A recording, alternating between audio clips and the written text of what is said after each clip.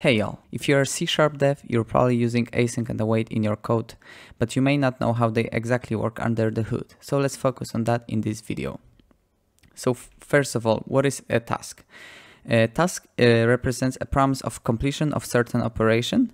That operation may return some sort of type, most likely a generic type, so task of t, like here shown, and it can be awaited to retrieve result after the operation is completed.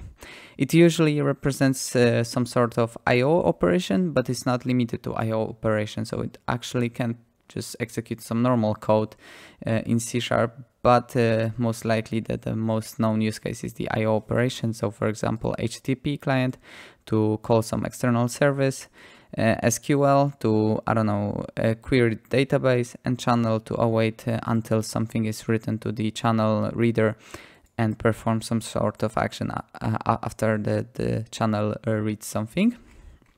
But task does not equal async and await. So tasks were introduced before those keywords, async and await, were introduced to C#, and you could interact with tasks by the method name continue with. So you could just append some sort of continuation after the task was completed. Before those keywords async and await were introduced, you most likely knew some sort of task states.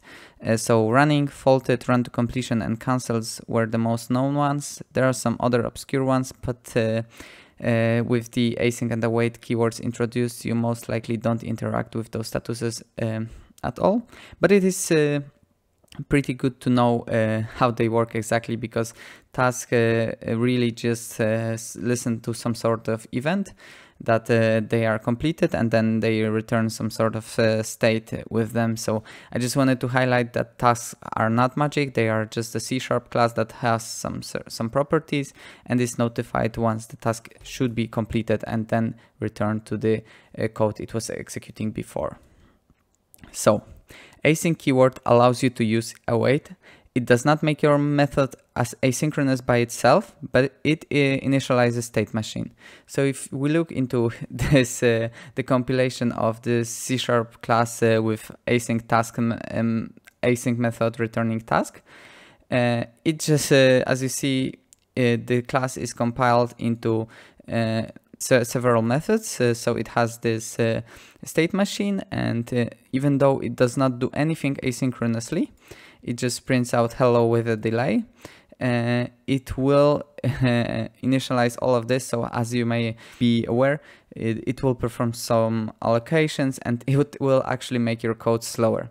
But if you just return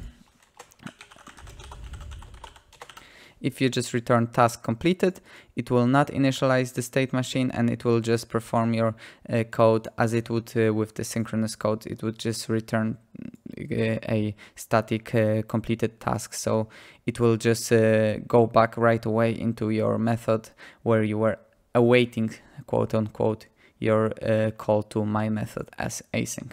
So yeah. Async does not mean your method is asynchronous, but it allows you to use the await keyword. And await keyword actually performs a synchronous non-blocking call, freeing up your thread for the time being. So let's focus on the example on how await improves things. So previously, if you were trying to, I don't know, read something from database, SQL database, you could have had code like this. So you call something async and you wait on it. And until that IO operation is completed, the thread is blocked. You wait until the operation is completed. Once it's completed, you return to your code and execute the following lines. So in this example, something else. But with using the async and await, you can await your asynchronous call. It creates and initializes the async state machine, and it just saves everything you need to complete the method. So all of the context, some variables, stuff like that. So it has the context for it, and it also launches the IO operation in the background, and it waits on the event of completion on that IO operation.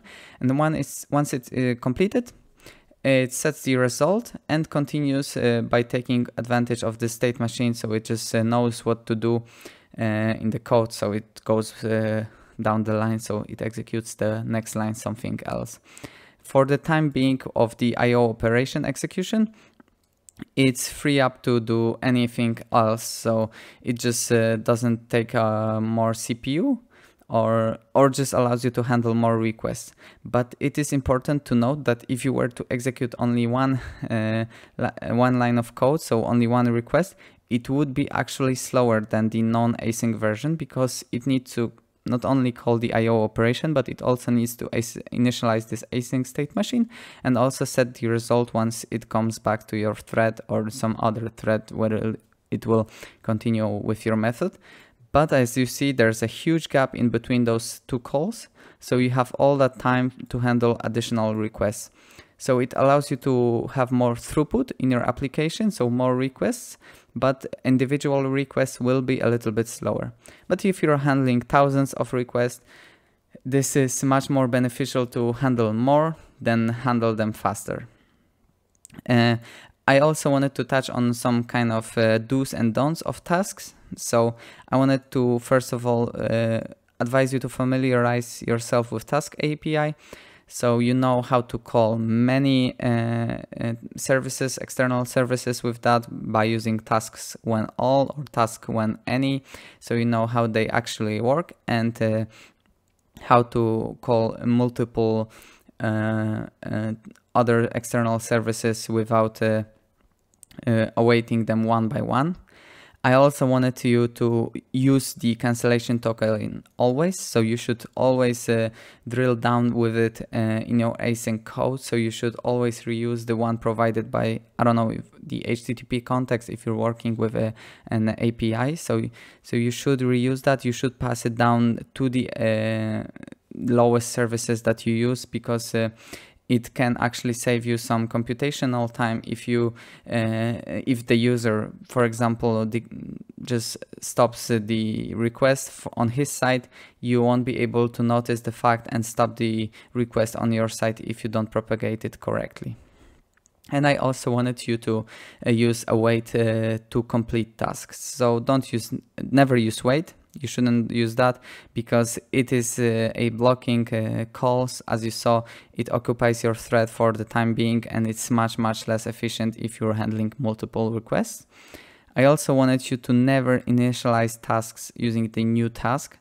There is a factory for it, and you can use that. I'll show you on the screen how, for example, you could initialize your new tasks without using the constructor, because they are starting as not started tasks. So even though you create new tasks, it is not started by default.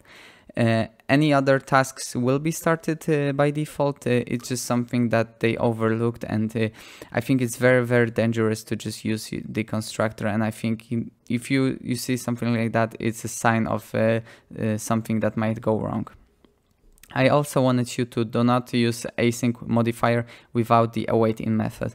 So as you saw, async by itself initializes the context, the state machine, and it will not actually make your code asynchronous. So if you don't have any awaits in your method, it's much better to return a task.completed task or something else, whatever is suitable for you. Just use the cached task that they have for you. And also I wanted to have some talking points about the default value for cancellation token. So should you add in your methods a default value for cancellation tokens? It's up to you. I think it's much more preferred to never expose your methods that are asynchronous without allowing for cancellation tokens, because user can, if they want, specify the cancellation token.nonce if they explicitly want not to use the cancellation token.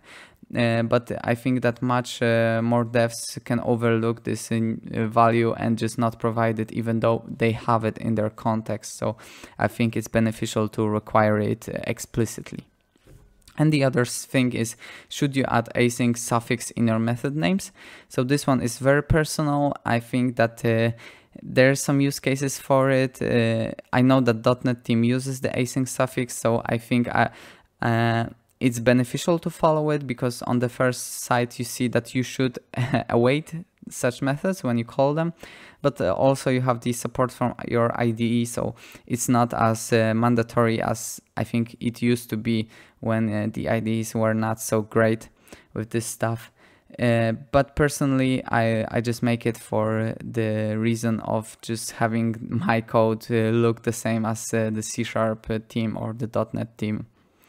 So yeah, in this video I wanted to highlight some maybe more advanced topics about async and await. In the following videos I'll make more in-depth videos about how they actually work under the hood. This is just the first video in this series about async. So I hope you enjoyed it, and see you.